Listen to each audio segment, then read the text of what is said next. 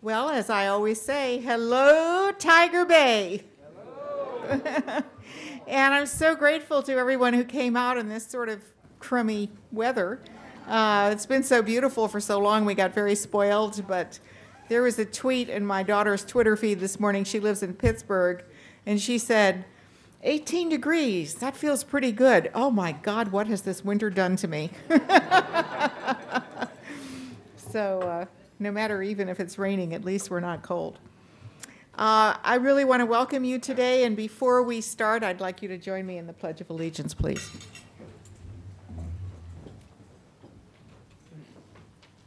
I pledge allegiance to the flag of the United States of America and to the republic for which it stands, one nation, under God, indivisible, with liberty and justice for all. Thank you so much. I've just a couple of announcements before we start the program. Happy birthday, Ben Bacher. He's a member of our Tiger Bay board and an officer of Tiger Bay, so welcome, and so nice of you to join us on your birthday. Yay, Ben. You will see our board members are sporting new name tags, and that is actually thanks to Ben, so I appreciate that. You brought us a present. Also, I wanted to remind people who are members and have not rejoined for this year that you kind of need to do that, please. And if you are visiting and have not joined, please bear in mind that the privilege of membership is being able to ask questions.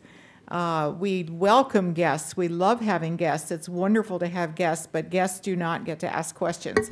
So when we get to the question and answer period, I'll be saying, please state your name and that you're a member of Tiger Bay, and then ask your question. So if you're not a member and you want to ask a question, you might want to join right now.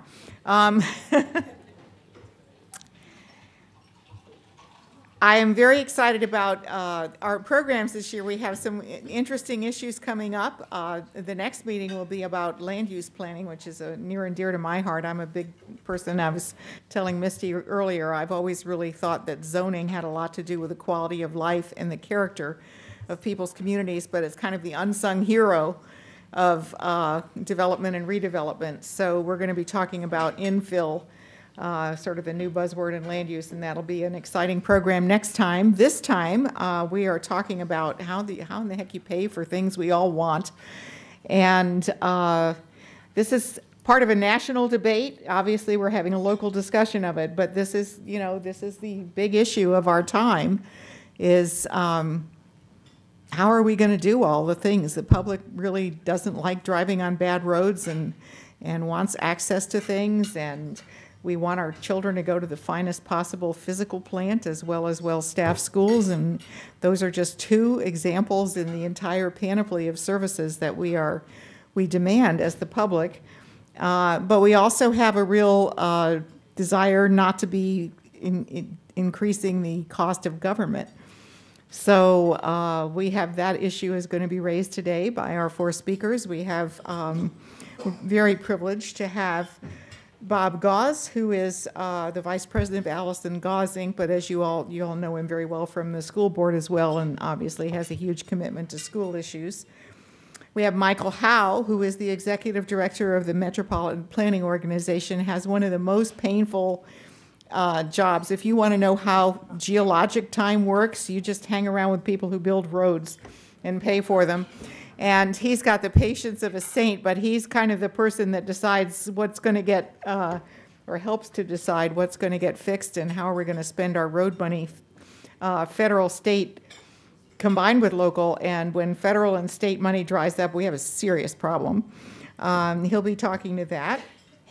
We have Ernest Marshall, who is, I always forget the name of your organization. Okay, Manatee County Community County Community Associations. Federation of Manatee County Community Associations.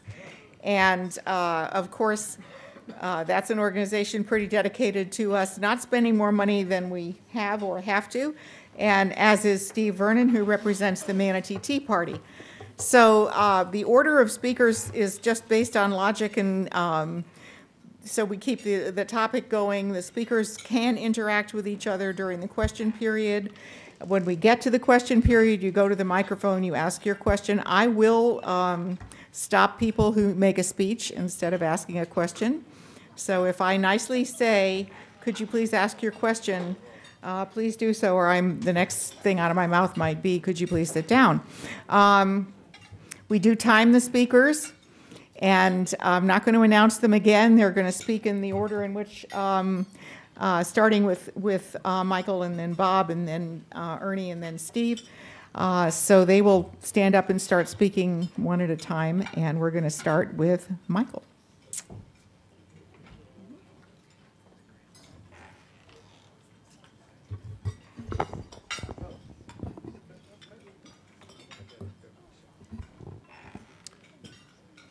My pleasure to be here today, and I say that sincerely.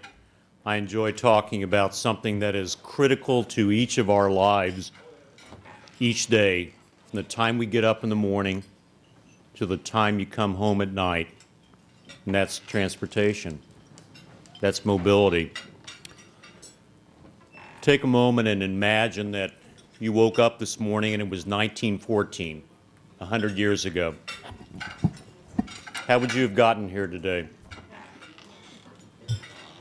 Well, if you had some money, maybe you had one of those fancy new car things. Train, probably not. Boat, not a good day for boating. Horse and buggy, not a real good day for that, but you probably could have made it. And I dare say that you probably would have had to started yesterday from some of the distances you traveled to get here for this luncheon meeting. In the 1900s, we experienced a transportation explosion, to use that term, or revolution, if you want to, of our industry. What was, something that was somewhat limited back in the 1800s, obviously changed with the invention of the automobile, the airplane, improved ship and navigation systems, and this whole thing exploded, and what were dirt roads turned into gravel and brick and concrete roads. And soon we had developing state roadway systems. We had developing a federal highway system, and during that period, you had to raise money, of course, for these needed improvements, as we're having this large increase in the road building and public transportation, not to exclude buses, which I'm sure a lot of us experienced in our earlier years and still do today. In 1932, President Herbert Hoover passed the first gas tax, 1 cent. That's what it was. That was the federal gas tax. And gas at 1932 was 10 cents a gallon. So 10% tax, basically, pretty big deal. But it didn't go to roads or infrastructure. It was to help try to get the country out of the Depression. That was the purpose of it. In the 1940s, the tax was increased to 1.5 cents a gallon, and that was primarily to help fund the war effort during that period.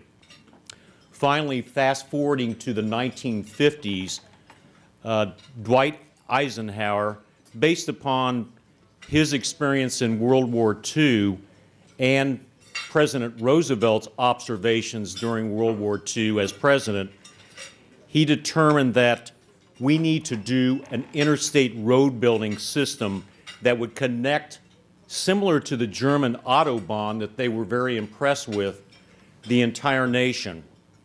Thus, in 1956, the Federal Highway Revenue Act was passed that said we will dedicate our gas tax revenue to this interstate building project. It took 25 years, and it's still today one of the better systems in the entire world as far as an interstate system of roadway connections. Fast forward now to, and there were periodic changes regarding tax revenues and everything, but fast forward to 1983. That was the last time that the federal gas tax was raised in our nation. Signed by Ronald Reagan, a 5-cent increase. It went to 18.4 cents a gallon, which it is currently today. Still, 30 years later. So it's been a long period of time with a lot of changes that have occurred. Inflation has increased the cost of maintaining the road system. The cost of labor has increased. The cost of building new capacity improvements has increased dramatically, and it's not the same country. And the other big issue that a lot of people don't understand about the federal gas tax is that it is based on a per gallon charge. So as I was saying, in 1932 you had a 10-cent a gallon charge for gas. Now at the pump it's what, about $3.50, let's say average. About a 200% increase since 1983 in our gas prices at the pump. But we still don't bring in any more money because it's not indexed to inflation. It's not based on the price at the pump, it's based on the gallon. So it's still 18.4 cents. Thus, we're falling further and further behind. First time after 50 years since Dwight Eisenhower introduced this Federal Transportation Trust Fund in 2008, it ran a deficit of $5 billion that had to be supplemented with the General Revenue Fund. And then ever since that 2008, it has increased. The estimated deficit this year on the federal level as far as, and when I say deficit, I'm talking about being able to pay the bills, take care of the roadways, fix the road, fix the bridges, and maybe even do a few new things. It's going to be $20 billion. In 2017, it's going to be $17 billion. So that's the slippery slope we're on right now. And the question that is being begged is, how do you fix that? Well, the obvious one is to raise the gas tax. And there are proposals in Congress right now to do that. 18 cents right now. There's some proposals that want to double that. There's some proposals that want to take it up 10 cents per gallon over the next 5 years. So there's a lot of options out there. The other big discussion that's been going on now for probably about 5 to 10 years is to do a mileage-based user fee, similar to your utilities at home, and say that if you drive from here to there, you're going to be charged per cents for the miles you drove. There's a lot of issues with that because a lot of people, and there's been pilot programs that have been done with this, in Oregon in particular, most notable, and the people seem to adjust to it. There was a GPS system that tracked how many miles they drove, and it charged them a per cent charge instead of the fuel charge. Now there's other methodologies you can use. You can do it so that there's not this big brother aspect to it, which some people have trepidation about, where you can actually go to the pump and they can just register how many miles you drove in the last month, and that's what your charge is going to be. But it still becomes a taxing and revenue issue that has to be determined on the big level at a big policy discussion. I want to wrap up because I want to be sensitive to the time here, but user fee mileage, raise the gas tax, obviously some other options, public transportation, bicycle pedestrian trails. That doesn't fix your transportation system, though, because you still have to maintain this. I mean, we built this world-class transportation network, and you're going to have to feed the system, you're going to have to maintain the system, and that costs money. And so we're going to have to address that issue. Congress is debating it.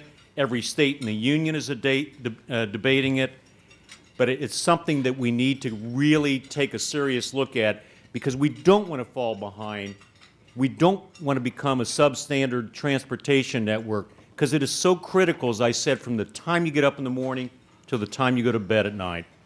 Anyways, thank you very much. I'll be looking forward to your questions.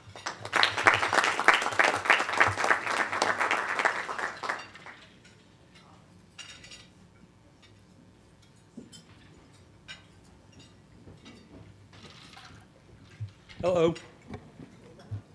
You know, I'm standing up here behind you. I'm looking up here in front of you. I'm looking around this room, and I'm reminded of a time 20-plus years ago when Pat Neal stood up in front of a group of zoning and planning officials and introduced himself as a rancher. At the time, he owned what was called Circle Inn Bar Ranch. I am speaking today as someone who grew up here in Manatee County, and as a partner in the firm Allison Gauze, which is a local engineering landscape architectural firm located here in Manatee County. We're a local firm, locally owned firm. Most of our business is in Manatee County, and our success will be determined by the success of this community. The success of your businesses will also be determined that way. You know, it's already been proven that the district was spending more money than it had available to spend.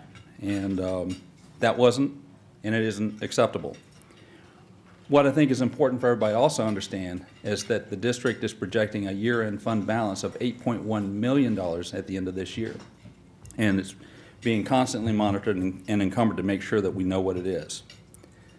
Now, there's the audit findings that could impact or slow that recovery, but I'm pretty confident that it won't stop the recovery. So what I'm going to try and talk to you about, I mean, 7 minutes, 10 minutes, it's not enough time to talk about education in any real manner, but I'm going to try and educate you quickly on some facts that many people don't really know. And quite frankly, I didn't really understand it until I was elected to the school board. The Florida Education Finance Program, you hear it sometimes referred to as the FEFP.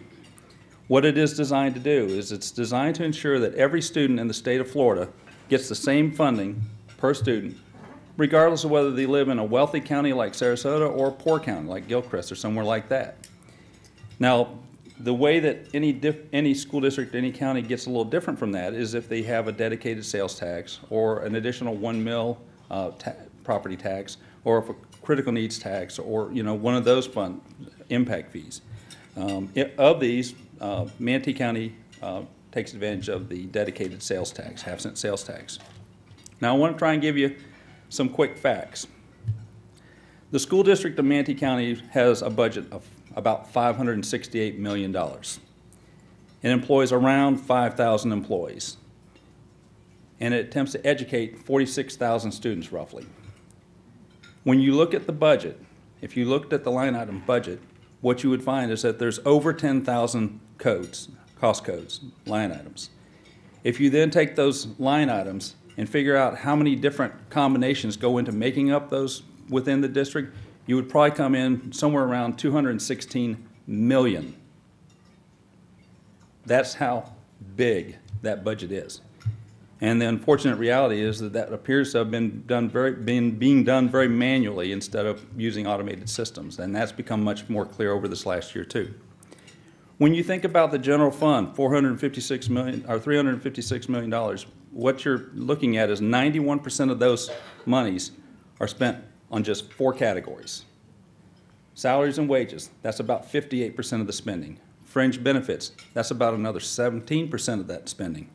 If you look at professional technical purchase services, which includes charter schools, because charter schools are funded through the school district budget, but that's about 13% of the budget. And if you look at how much the district spends on utilities, it's about 3% of the budget, or a little over $12 million is what's budgeted. The rest of it, that goes to things like textbooks, the other 9%, textbooks, printing, fuel, supplies. Did you know that the school district budgets over $3 million just for substitute teachers? You know, when you think about the school district budget, you kind of have to understand the numbers. When you give a 1% pay raise in the school district, you're talking about a $3 million hit. I mean, that's what that really means. If you look at upgrading the IT system, which we have to do, the district has to do it. But when you look at what that number is, that's somewhere between $6 and $10 million of the numbers that I'm hearing. So, you know, you're not talking about small numbers, you're talking about big numbers. If you look at, you know, bus drivers, you know, something as simple as that. Well, the school district tries to hire them, the school district tries to train them, and Manatee County government hires them away from us. Not just Manatee County, Sarasota County government does the same thing, and so does the school district of Sarasota County, because they all pay more than the school district of Manatee County pays. So that just is, I'm saying those things just to kind of give you an idea of the size and the scope of those numbers. Now, at the end of the day, the school district is going to meet its budget. As it continues forward, services are going to continue to improve. And the goal is also that the quality of the education of the students in this community also improves. So the real question there is not, are these things going to happen? Because they are going to happen. And, you know, this conversation is happening a little early because it'd be nice if it was later when you could see some of these things really taking hold. But the real question is, what pace, at what pace do those changes happen? Now, I mentioned a little bit about the funding discrepancies. So, you know, from a business standpoint, if you look at just Manatee County compared to Sarasota County, Sarasota County General Fund is about 4% larger than the Manatee County School District General Fund. It serves approximately 10% fewer students than the Manatee County School District. And you kind of wonder, how does that happen? Well, they have the dedicated 1 mill. And 1 mill is property tax. It's a millage on top of the required local effort. And in Sarasota County, that millage generates about $44 million, is about what it's going to be. And the voters of Sarasota County are going to go to the polls on the 25th of March, and they're going to decide if they're going to renew it for another 4 years. What do they use that for? Well, in Sarasota County, it funds, I think, around 457 positions. Most of them are in the schools. It funds things like science and technology. It funds art and music teachers. It provides resources to schools. It actually helps to fund the school resource officers in Sarasota County. They're funded out of the regular general fund in Manatee County, but with what the Manatee County School District gets in Sarasota County, they've got the 1 mill, and they spend that money to fund that, which frees up other money to do other things for the students. In 2010, Sarasota County looked at, you know, the question was, what happens if they don't do it? And I think one of the things I saw, I think it was in the Herald Tribune, was that if they didn't get it, they would have to probably do something, like, it would be like they'd have to do a 13% pay cut to deal with the loss of that funding. All right, 13% pay cut. Now, realistically, if they don't get it, what's going to happen is they're going to probably have to reduce services. They may have to reduce salaries. And let me tell you something, as a guy who has cut salaries, that's not fun. You do what you have to do to try and make sure you meet your budget. But it's not something that's fun to do. I can assure you that. It's not your first choice. So why is all this important to business in Manatee County? Well, at the next meeting, I think you'll be hearing some stuff about what Manatee County government's doing. They're working on how will we grow. They're looking at how do we have to do things if we want to be a successful community in the future. The Chamber of Commerce, the EDC, they're actively pursuing corporate customers to move their headquarters to Manatee County. They're trying to bring new businesses, good businesses to Manatee County. And part and parcel with all that is a quality public education system. Now, the school district is increasing accountability. The school district has got a lock on their budget. I feel pretty confident that the budget is under control. There's always going to be little things that happen, but it's pretty well under control. The school district has been doing surveys of staff, of parents, of the community. What are the priorities? The school district is working on a strategic plan to try and outline the roadmap for how this district needs to go forward. And when you get, and all those things are going to generate prioritization and alignment of funds to make sure we focus them on those resources that need to be focused on. Questions will be asked. They should be asked. But at the end, the board has to work with the superintendent and staff to try and make those things happen in a positive way and in the right way. But at the end of that process, under the current scenario, all that can be done, and Manatee County School District is still going to be operating with $44 million a year, less than what the other Sarasota County offers for its students. Now, don't get me wrong. I'm not here to tell you that you just throw money at the problem.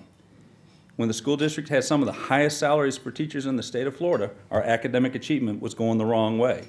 You can't just throw money at a problem. That's not the right way to do it, and that is not the way the district is trying to do it now. But when the district develops a roadmap for this community to show what it's going to do, then the question becomes, at what pace do you want the district to progress down that road? You know, as a business owner and as business owners, you know that if you want to have your business thrive, you have to be willing to invest in that business. Oh, I'm getting yanked. If you want to thrive in business, you've got to invest in it. If you want a thriving community, you need a quality public education system. And if you know nothing else, if you want a quality public education system, you need to be willing to invest in it. Thank you. Thank you.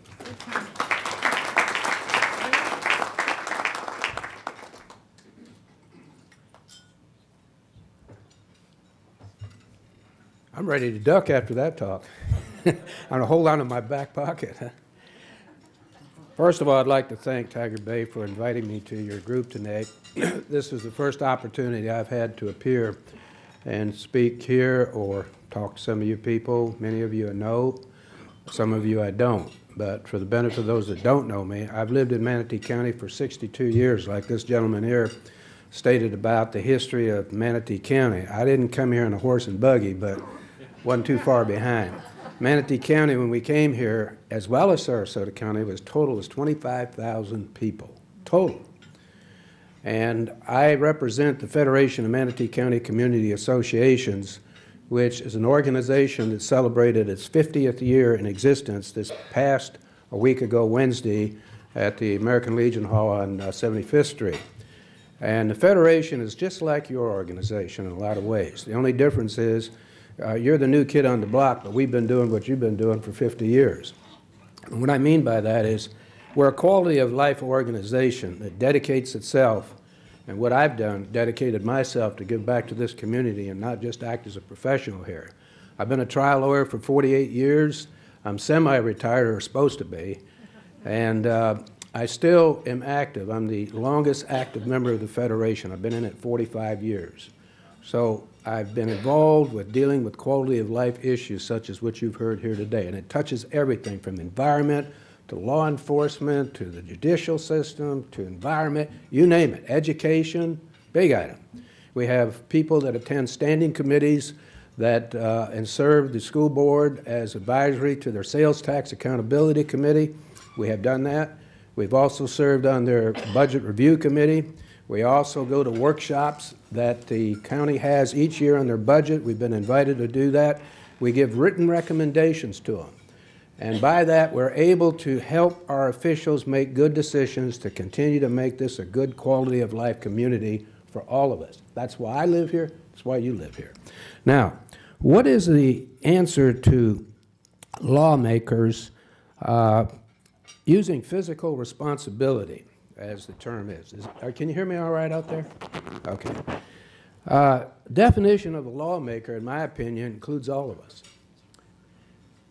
Any public official, whether he's on the school board, city council, county commission, state legislator, or in Congress, are lawmakers, because you're always making decisions that in fact impact either your lives personally or the community that you live in. So you begin from the standpoint of how you control physical responsibility by lawmakers, all of us, in your own home. If you have a car and it needs repairs, do you go out and buy a new car, or do you repair it? Well, the answer to that is how much money you got in your back pocket.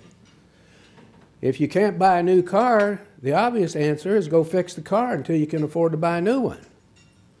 And if you don't have the money to fix the car, then you got a choice. You either do without and get a bicycle, or use public transportation, or you walk. But the point is, fiscal responsibility starts with every one of us from the standpoint of our public officials in our own home and works out from there. And whether you are in the professional ranks or in business, I've been in business since I was 9 years old. I went to work in the streets of Detroit when I was 9 years old because we were so poor then at that time we couldn't afford for me not to do it. And I was on welfare until I was 16 years old, and I lived in foster homes. So I came through all that. Everybody's got a great story of some kind. That happens to be part of mine. But I'm telling you, I found out real quick what a penny was worth. And I know what a dollar is worth today. And I know what it takes to have fiscal responsibility in my home, in my business, and in my community. And I've made it a point to find these things out and do something about it if and when and in the proper way I can do it.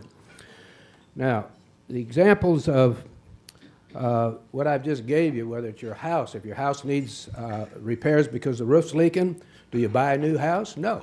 You fix the roof. Same thing with our government. You've got to start thinking this way, and these are the recommendations we've made to the school board and to the county commission over the past several years. If we don't have the money to buy new cars, fix up the ones we got, or trucks, or equipment. It doesn't make any difference. But you got to think down this line. You can't think that you've got a printing press in the basement like the federal government has, and you go in there and start printing money, whether it's for your home or for your community here. That kind of thinking is part of why, I won't say it's totally responsible for the economic morass that we have right now, but the government, federal government, has had a habit of spending more than they take in and they can afford to spend. And it's like people with a credit card that don't have sense enough to quit charging against it because someday they got to start paying it off and they can't. And that's what's happened to this country.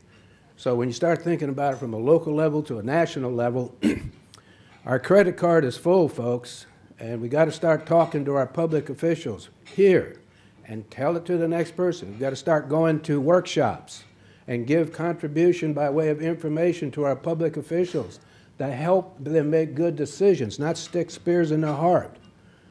Our idea about the Federation is we don't endorse candidates because we don't know who's going to get elected.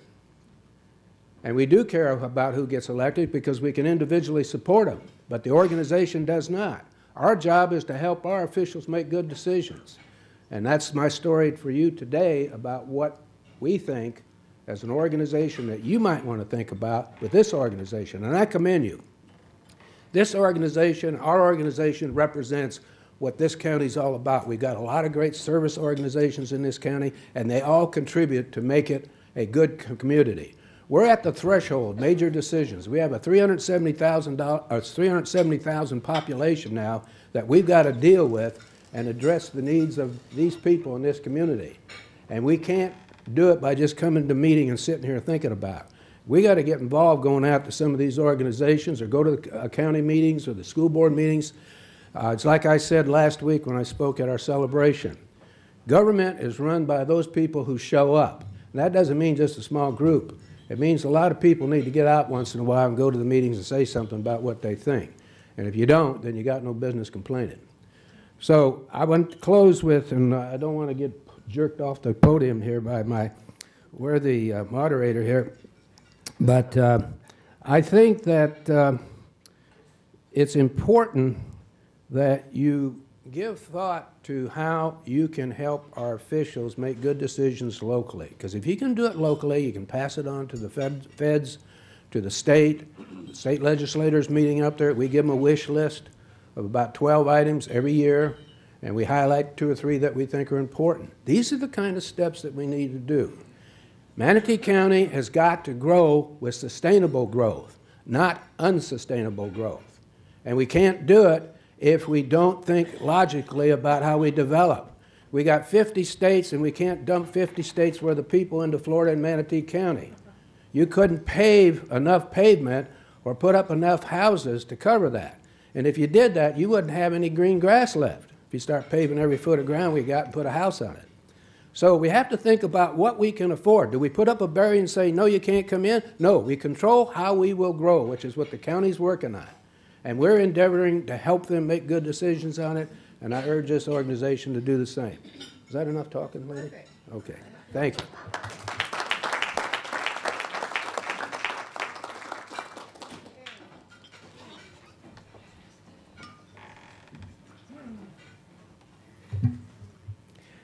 First thing I want to do is thank the Manatee Tire Bay Club for the opportunity to come here and speak to everyone today.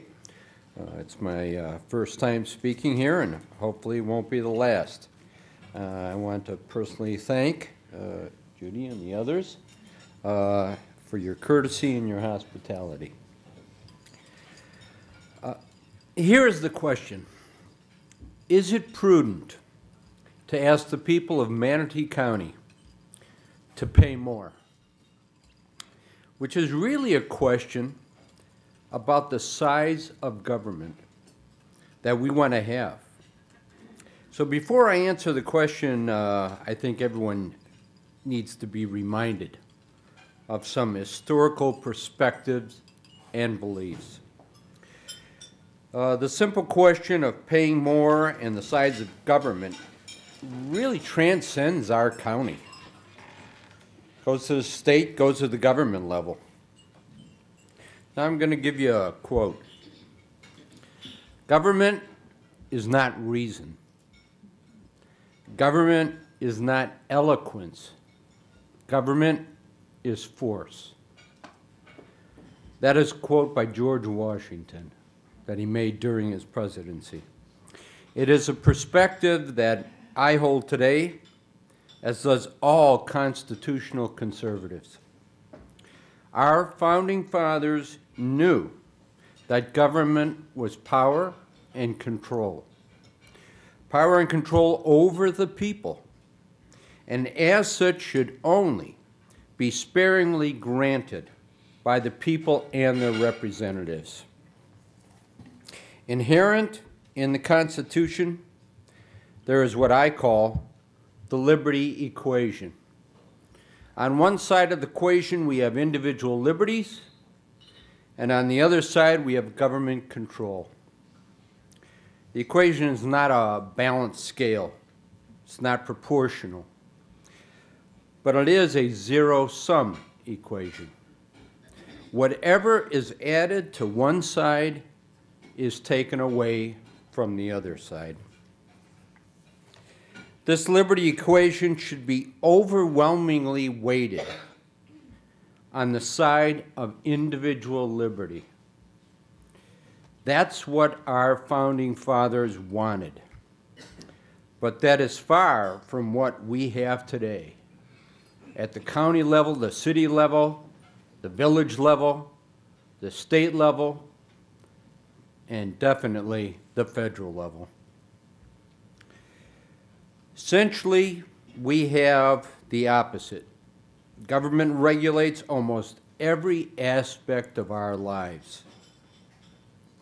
And the primary role of government in the Constitution and the Declaration of Independence is to protect our individual liberties. That's our primary goal in those documents. It is not to rule us, but they have forgotten that. We need to put power back in the hands of the people where it belongs.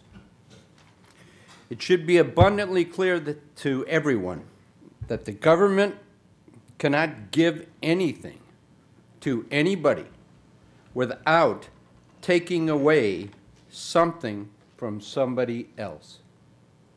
It cannot grant itself some power without subtracting it from the people.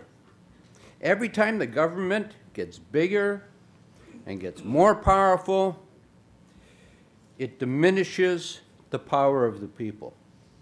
That is not the way it was envisioned by our founding fathers.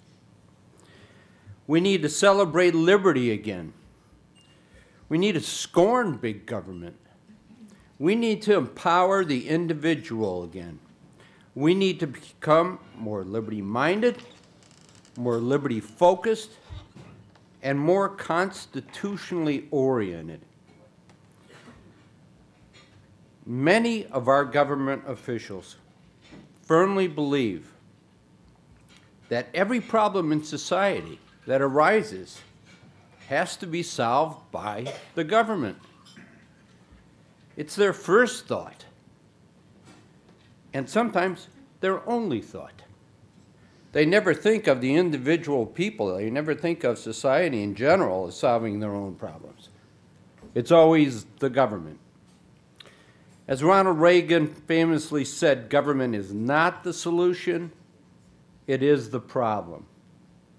We need to stop creating and nurturing dependency on governments at all levels, and we have to bring back personal responsibility.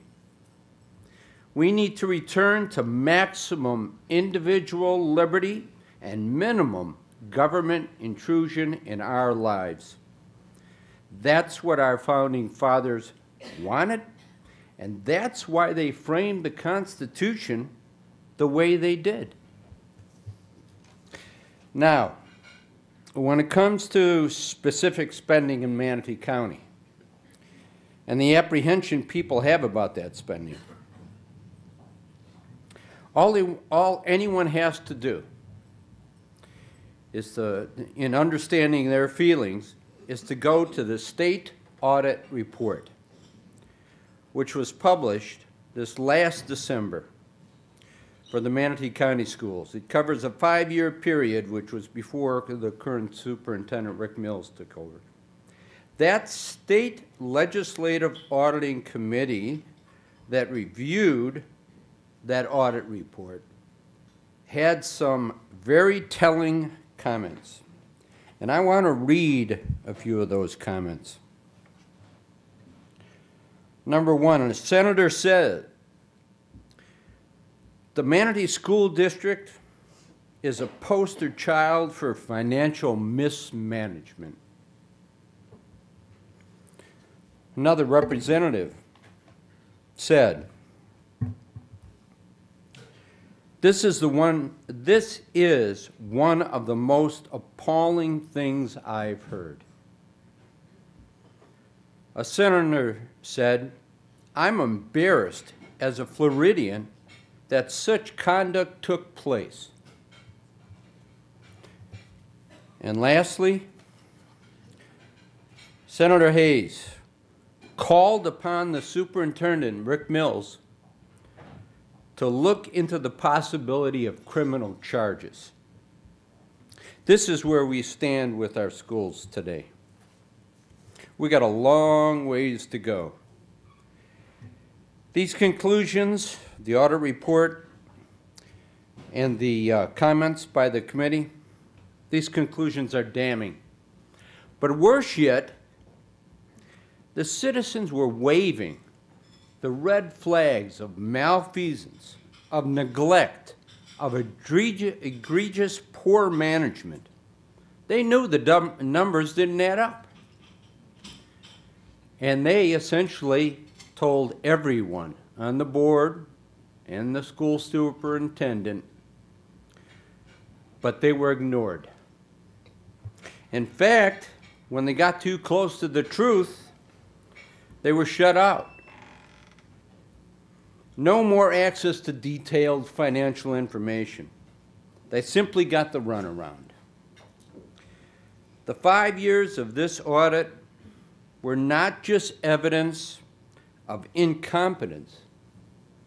They were evidence of intentional deceit, deception, and dishonesty. Now, let me go to another topic. The infamous half-penny school sales tax increase of 2002. It was billed as a promise, and I've got the original flyer right here. The half-penny will allow us to stop using portables as permanent classrooms. Well, Exhibit F of the Sales Tax Committee update noted of the 158 portables, 2002, that were used as permanent classrooms, only 2 have been eliminated using the sales tax proceeds. Next, they made a promise. We're going to build 18 new schools, including 4 new high schools. That's what this sales tax is going to give us. So far, to date, they've built 2 high schools. Now,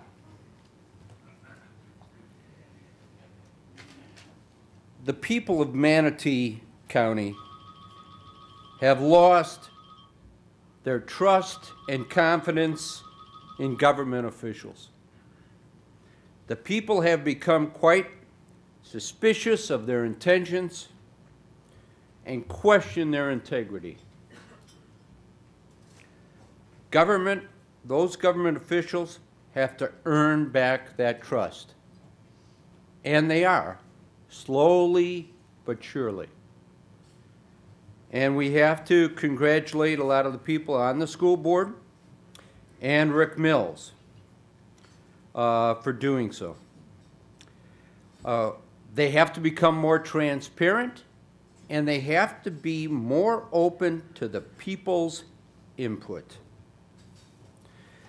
Manatee County has to start living within their means, and they have to prove to the people of Manatee that they can be good stewards of the people's money before they ask for any more money. And I have a few more, but I guess the bell is rung. I want to thank you. Opportunity, pauser.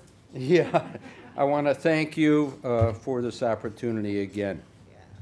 Appreciate it. Okay, it's time for questions, and once more, if you have a question, you go to the mic, you say your name, that you're a member of Tiger Bay, and get to your question. You can direct it to any person on the panel, and the panelists know that additional people on the panel, if they want to speak to that same question, may do so. So, Marla Huff with Huff Engineering, and I'm a Tiger Bay member. My question is for Mike Howe. You talked about paying at the pump for roads, and we've always been a donor state here in Florida, and just if you could update us on what we pay and what we get back. And then one more further thing, you talked about futuristic, how we're trying to base it, what we pay at the pump based on what our mileage is driven. If we were to go to such a system, would that donor situation still be in play? Good questions. You know, Florida's been one of those states, and when we use the term donor state, it means that we send more gas tax revenue up to Washington, D.C. than we get back in return from the federal government. So we collect it at the pump, and we're only getting back traditionally about 88 cents on the dollar of gas tax that is paid. There was a concerted effort by the Florida legislative congressman here several years ago to try to increase that to at least a level of 90 or 92 cents, which doesn't sound like a lot of increase, but it means another $500,000 or $1 million, in the state budget, and that didn't happen. It's still languishing down around 88 cents. As far as your second question, what's the future of that? I think that, and I'm sorry, repeat that again, Marla. Well, you had said they bandied about ideas about paying based on what your usage of the road is, where they'd know how many miles you'd driven. Would that alleviate the donor status? Potentially. You're still going to have to make tough policy decisions. If you go to a mileage-driven, charge, similar to a utility charge, you're still going to have to figure out what that charge is. And there's lots of ideas that are bandied about saying that, well, people that use the interstate, including the freight industry, which I'm sure is a chagrin to them, maybe they should pay more for miles driven on the interstate than they should for a local roadway, going up to your local Publix. So it's a policy decision that is still undetermined at this point, Marla, but good questions. And I wanted to say one thing on that point. The reason that we're in this state right now is basically because we've done a good job of making our cars more fuel efficient. So we're not paying we don't need as much gas. So, the gas declines have gone down. Back in 1980, the average gas mileage was 20 miles per gallon for your cars. Now it's, you know, approaching 35 to 40. So there's no mystery here. That's why we're in the situation. Can't win for losing. Betsy? Hi, I'm Betsy Benak. I'm a county commissioner and I'm a member. And I often think when it comes to the school board, and I really appreciate y'all coming forward and talking. It's not easy to do given our situation. But I always think when it comes to the school board, there but by the grace of God go I. You know, if we were told such bad information, how do you make good decisions? And I think that's what happened. But my question is clearly we were spending more money than we had. We were clearly spending more money than we had. Why was that? Were we trying to keep up with a school system that we couldn't afford? I mean, if that's the case, then what do we do? You know, I have 2 kids that went through the school system here, and you know, it makes me nervous. You know, if our school system is so poor, we can't attract good jobs. I know I'm making a speech, but that's my question. Was it the fact that, you know, we didn't have the money, so we pretended like we did? Is that what we did? I mean, and was that the case? I'll just ask Okay, that. Bob, take it away. All right. Well, no. Well, I'm not sure why we were spending, you know, that there was any deliberate thing as to any one thing. The audit finding, and we did, you know, the school district spent a boatload of money to have an audit done, a forensic audit done by an FBI investigator, and to actually look into that. And would you hand me my cheaters? Sorry. So first, I just wanted to kind of let you see. Specifically, what the board said is we wanted them to say what caused the deficit, when was it identified, who was aware of the deficit, what efforts, if any, were made to avoid the deficit, what efforts to notify management and the board of the deficit, provide recommendations to provide early warnings to management and board for future shortfalls. They really kind of focus on a lot of different things, but they identified that Mr. Drake made a lot of mistakes. They identified that the fact that position control wasn't turned on allowed a lot of mistakes. So if you know, how did this district spend too much? Well, they weren't encumbering it. In other words, people were just, it was kind of a culture, you know, the district, it's, as this last year's gone, it was sort of a culture of the district will fix the problem. And so department leaders, school site leaders were not necessarily being held accountable for managing their own budgets. And it just seems like, and as I already mentioned, there's over 10,000 lines of code in the budget. There's over 216 million combinations of costs in those codes. And the district was trying to do it in a very manual fashion, and it was apparently just getting out of control and overwhelming. Now, you've heard the comment made about how, you know, district staff quit trying to answer all the questions. Well, actually, what started to happen is district staff was spending all of their time trying to answer questions. And every time they gave an answer to a question, it wasn't a good enough answer, and district staff was going back and spending more time answering the question. And pretty soon, in my opinion, part of the problem, certainly not all the problem, is district staff was spending all the time answering questions and not doing their job, which, as we now recognize, and as Superintendent Mills has acknowledged that, you know, it's a very labor-intensive process we've got, and we do need to update that and make a lot of it more automated. So, you know, it was just a lot of faulty systems. The investigator looked at it, you know, the question of criminal. They actually answered that, and the answer they gave was, let me see if I've got that here. And this is the FBI investigator who said, the investigation concluded that former Assistant Superintendent Jim Drake failed to provide adequate supervision and oversight of the budget process, which resulted in budget shortfalls that ultimately resulted in the deficit not being detected until after the end of the fiscal year. The investigation did not develop any information indicating that funds of the district had been stolen or misappropriated as a result of any criminal or illegal activity. That's what the FBI investigator came back with. So it's a lot of things. I asked your chairman if I could comment on this because I sat in on the Citizens Review Committee. It actually comprised of citizens plus staff making recommendations to the superintendent, and that's what was the purpose of the committee. And one of the questions that was posed at the last of the year that I served before all the problems broke was, we were told, and we were represented to by the superintendent then and his staff, that there was a approximately $10 million hole that would have to be filled between when we adjourned and the coming budget coming up. So when we came back the next year to start the process again of the workshops, I asked the question, what happened to filling that hole? And it grew from 10 to about $16 million. I says, what happened to that hole?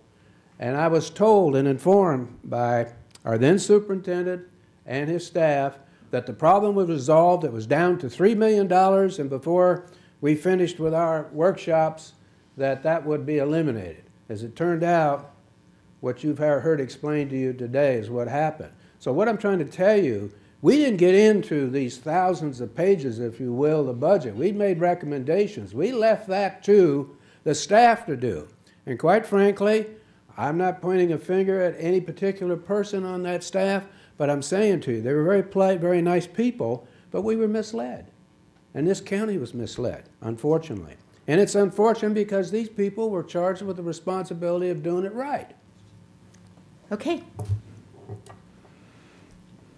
Hello. Hello, my name is Dr. Jim Whitman. I am a correctional psychiatrist, including at the Manatee County Jail. We're talking a lot about schools today, which I think is appropriate because it's the biggest line item in the county budget. And so my question is for Mr. Gauze, and forgive my naivete, but I would appreciate knowing, since in the United States we spend more per student than any other country in the world, I'm inquiring about school choice, which may be a way of holding down costs and improving outcomes. Public, charter, and private school choice. What is the status in Manatee County? And if Mr. Marshall could possibly address the issue statewide. Thank you very much. Yes, and they will do so briefly. I think I spoke too long, sorry, twice. Short answer is school choice is alive and well in Manatee County School District. In fact, it's been going on for quite a while. My son actually attended a charter school when he was in middle school, and they did a great job. So there is a lot of choice. It's provided for. The school district of Manatee County probably has as many charter schools per capita of any district in the state of Florida. The competition is good. My attitude is I want the school district of Manatee County to be the best. Thanks.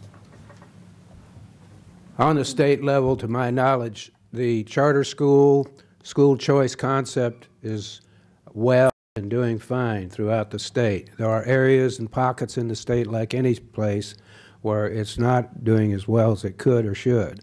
But it's being looked at. Charter schools, school choice, all these different types of schools that we have in the county have made a valuable contribution to the concept of education. Education doesn't have to be in a building.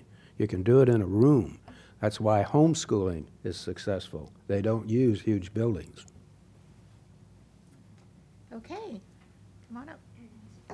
My name is Becky Kness, and I'm the CEO of Just for Girls and the Just for Girls Academy. I want to ask you about the public-private partnerships that you mentioned and the value within the budgets in that regard, and the ways that we could explore transportation initiatives when you have Manatee County government, you have the school district, and you have so many private before and after school programs and other schools, all with their fleets of vehicles, that if we could all come together in a transportation collaboration, we could save a small fortune. So could you explore that and give me your ideas on it? Was that for Mr. Gauss? Gauss? For anyone as Okay. well, because Well, we'll it start does with Mr. involve Gauss. Manatee County Briefly. as well. I think it's a great idea, and I think it is worth looking into. We do have a lot of different options available that may be able to work together, not only in the physical transportation, but also in the maintenance of those fleets. So there's opportunities there, and I think that the superintendent and his team, actively, and the county administrator actively look to see where they can identify partnership and cost savings. I'm glad to hear you say that. The superintendent and the deputy superintendents are very open in exploring it, and I was wondering about the priorities of the panel members here today. So thank you. Okay, we have time for, oh, yes, okay, I'm sorry. Then we'll have our last question after you. Yeah, just to explore it a little bit further. Sarasota Manatee Metropolitan Planning Organization also administers a state program. We have appointed officials that manage this on both Manatee and Sarasota side, which is a local coordinating board. It's both for the transportation disadvantaged, which need to get transportation to doctors' offices and the grocery stores and things like that, but also for senior population, elderly, and for youth that need some type of assistance. And there's a capital aspect of it where you can fund some transportation fleet vehicles, and there's also an operating side to it. Not a lot of money like anything, but there is money available. So I would encourage you maybe to check with us and see if we could be of some assistance. And I'll talk to you after the meeting about a contact. Okay, Dr. Connor, do you ask the last question? Yes, Dick Connard. I'm a retired physician. I am a member. In building on what we've heard today, in the last analysis, the responsibility for our school district rests with the school board. We as citizens elect them, and we expect them not to abrogate their responsibilities and then point to others for that. My question to you, Mr. Gauze, would be what specific initiatives and solutions is the board putting in place to assure us that we're not going to experience what we're going through right now?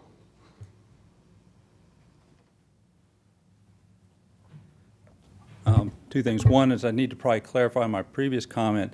I don't know that the superintendent and the county administrator are actually discussing that right now, but I am open to it. And I know that our superintendent and county administrator do try to regularly meet to talk about issues where the two can cooperate on things. So, that can just be another thing that they can be talking about if they're not already. With regard to what is the board doing, it's the biggest thing the board did already, and people sometimes forget the board's role, is the board hired a new superintendent and allowed that superintendent to bring in a team that he felt comfortable with, okay? That's the biggest thing the board could do. The other thing the board did is they had the Florida Association of School Superintendents come in and review the whole situation and make recommendations. And then the next thing the board also did was the board followed those recommendations. They listened to what those recommendations were. And so the board created a situation, and they've reached out to the community. The board created a situation where we looked at what the problems were. We asked informed, intelligent people to help give us guidance. We listened to that guidance. The superintendent's brought in his team, and probably the best way to know that the budget is under control is to look at the financial reports that come out every month. They always did, but one of the things that's different now is that the superintendent's team is now identifying what the encumbered amount is, so that you can actually see what the projection is at the end based on the current spending and the projected spending. You can see it. So it's become very transparent for anybody who wants to look. Any further comment? All right. Well, this brings us to the close of another Tiger Bay. Please join if you haven't, and please renew if you haven't. Thank you so much for coming out on this rainy day. Thanks to our panel. You were all excellent, stayed within your time, did a great job. Thank you very much. And we'll see you next month when we'll be talking about infill in how we plan for the future of our space. So take care.